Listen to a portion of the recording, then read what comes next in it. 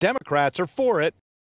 We can secure our elections, protect our democracy, but also protect and save lives at the same time during this pandemic. Republicans against it. If people want to stand in a voting line because they believe in their constitutional right to vote, and that's the way they want to exercise it, that is the traditional way that it is done, they ought to be able to do it.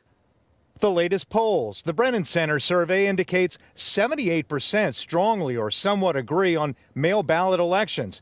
97% of Democrats agree, while 79% of independents and 57% of Republicans agree. And according to a new survey by Reuters Ipsos, 72% of voters support an all-vote-by-mail election. Among Democrats, it's 79%, and among Republicans, 65%. The popularity of voting by mail is undeniable. During the 2018 midterm elections, roughly 1 in 4 Americans cast a ballot by mail. It's even more popular in Florida, where roughly a third of ballots cast in the March primary were mailed.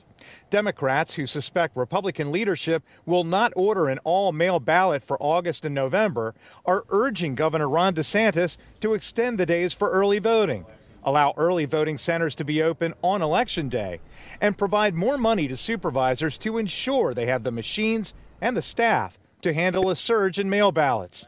Nick Shanine is an elections law attorney.